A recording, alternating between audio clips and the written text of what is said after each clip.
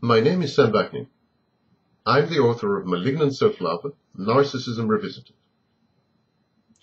4 decades ago, the Polish-American Jewish author Jerzy Koszyński wrote a book titled Being There.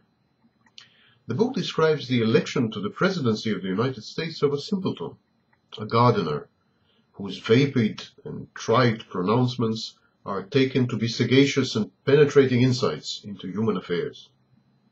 The being there syndrome is now manifest throughout the world.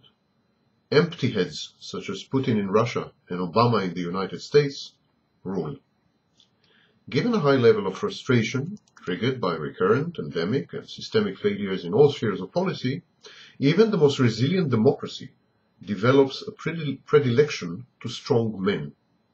These are leaders whose self-confidence, sang-froid, and apparent omniscience all but guarantee a change of course for the better. These leaders are usually people with a very thin resume, having accomplished little prior to their ascendance. They appear to have erupted on the scene from nowhere.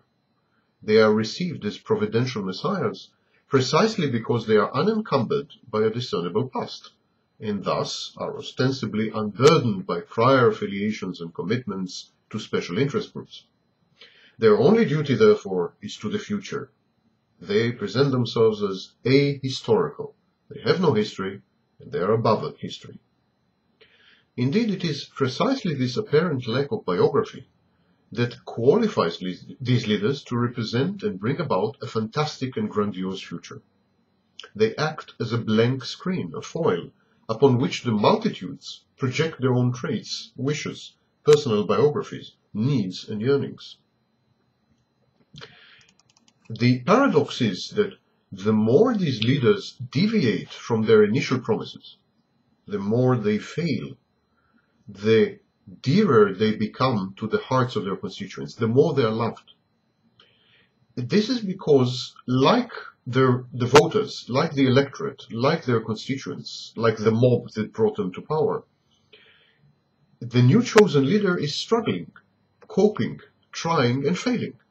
And exactly like the voters and electorate and mob that brought him to power, he has his shortcomings and vices. He is a reflection of his people. This affinity between leader and led is captivating and endearing. It helps to form a shared psychosis, a folie à plusieurs, between ruler and people, and it fosters the emergence of a hagiography. The propensity to elevate narcissistic or even psychopathic personalities to power is most pronounced in countries that lack a democratic tradition, such as China, Russia, or the nations that inhabit the territories that once belonged to Byzantium or the Ottoman Empire. Cultures and civilizations which frown upon individualism, reject it, and have a collectivist tradition, prefer to install strong collective leaderships rather than strong individual men. Yet all these polities maintain a theater of democracy, or a theater of democratically elected consensus. Putin calls it sovereign democracy. Such charades are devoid of essence and proper function, and they are replete and concurrent with a personality cult, or the adoration of the party in power. The world today is in hock to such leaders. In many countries in the world, we have this type of being there leaders. Simpletons who came from nowhere, no biography, and no accomplishments, and the only thing they promise is change. Yet this change is badly defined, or not defined at all. And the people fall for it because they are simply desperate.